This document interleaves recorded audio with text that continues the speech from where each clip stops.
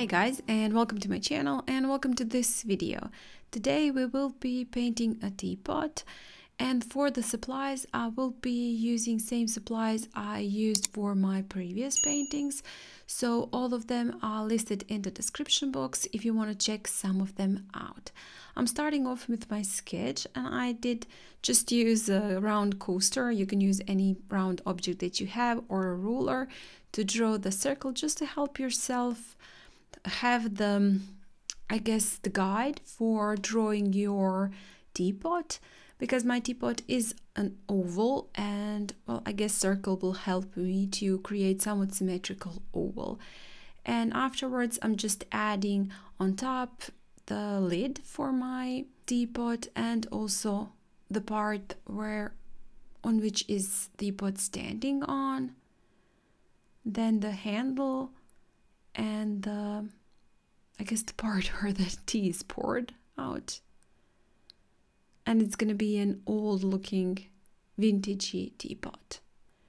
So when I finished with my sketch, I'm just adding the ink on top, and I'm using 01 from Micron Pigma.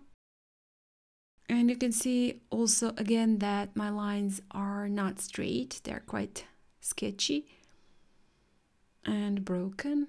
Just doing first the basic inking, and later on I will be adding some details.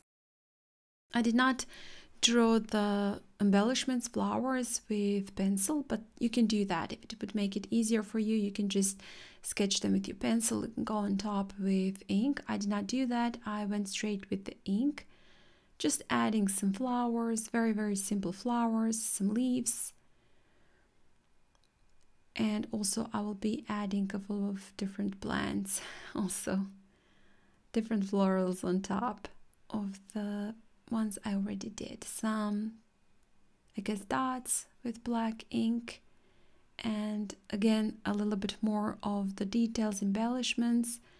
And when I was happy with that, I'm just mixing in some yellow and a little bit of the black to create somewhat a beige color. And I went straight into my teapot, adding that color. And actually I forgot to do the inking shading before I started with my watercolors, so I will be adding that a little bit later on. But if it makes it easier for you, that's the process we were doing before. You can just do your shading and details before you start your watercolors.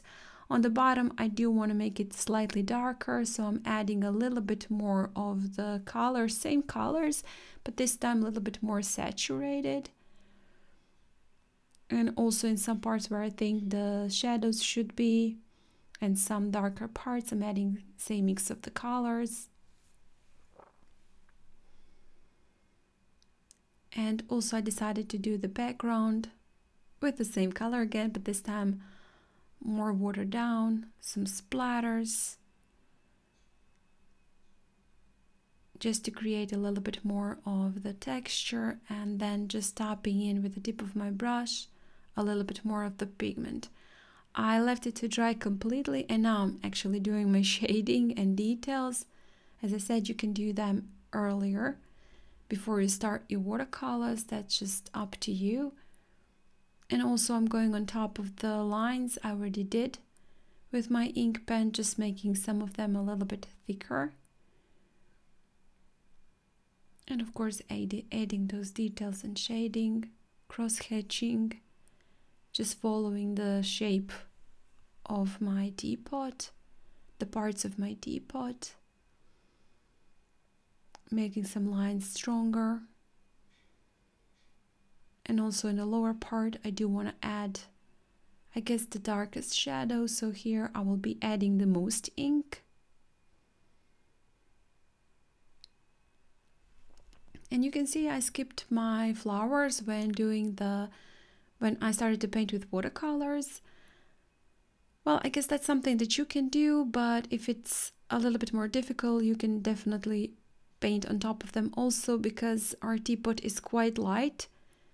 So later on we will be adding somewhat more saturated color on top, so it doesn't matter if you go on top of your flowers also.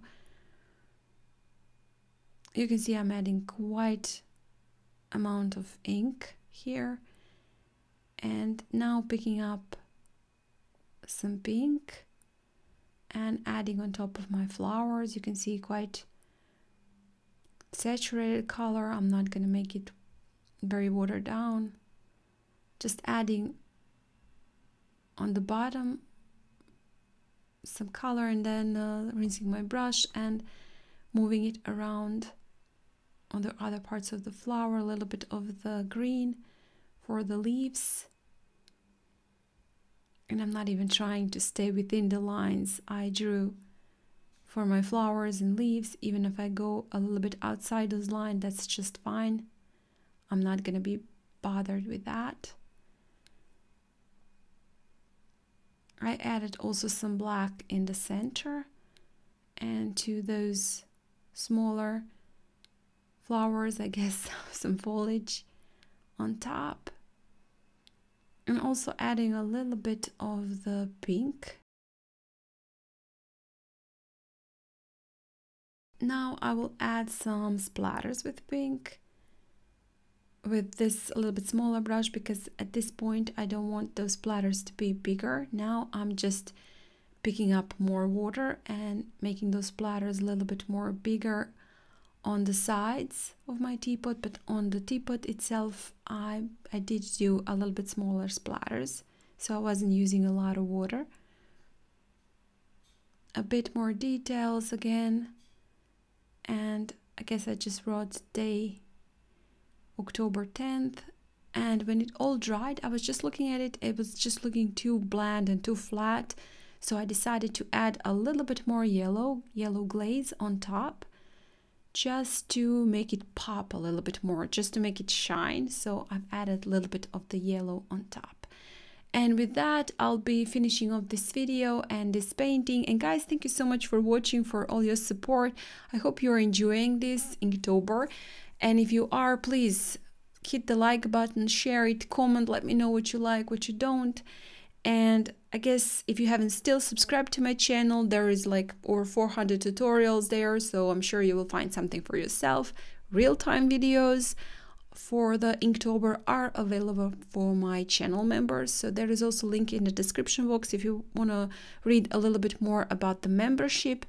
And again, thank you so much for watching, and I hope I'll see you next time. Bye!